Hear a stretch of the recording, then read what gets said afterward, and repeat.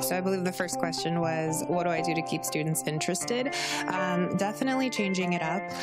I seriously want my students to be able to excel. I kind of teach upper level math, so we're trying to get kids ready for college. So I kind of tie a lot of the stuff that we're doing in class to, what the kids are going to see next year and into the future.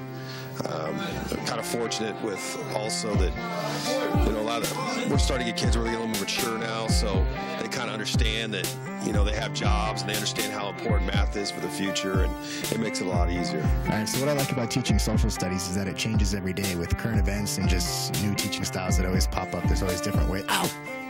There's always different ways that you can approach things.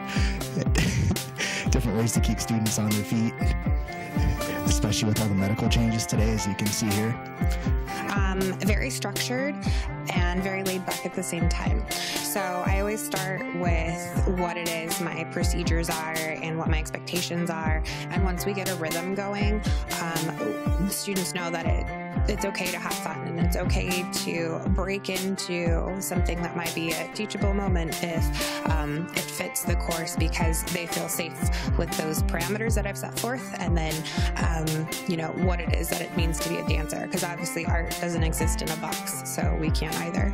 So I show them, I demonstrate techniques and processes, and then from there what I do is I take it to the next step where I have them start to work, and I put high demands on them right away. The higher the demands, which within reason, I believe will make for a stronger student. If I back off and allow the kids just to make whatever, then their product will not be as good as what they're capable of doing.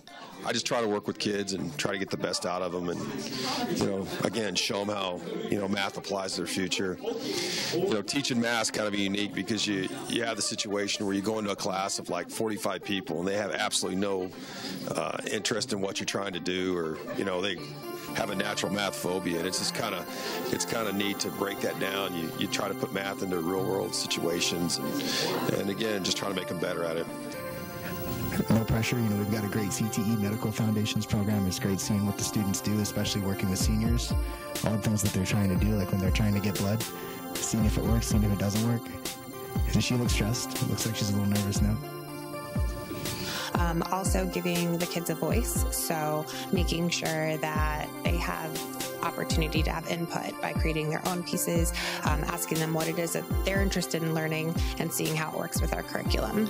So trying to help students learn what they're capable of doing and building towards it makes it even better, and that way they do push themselves, they learn how to push themselves and create better.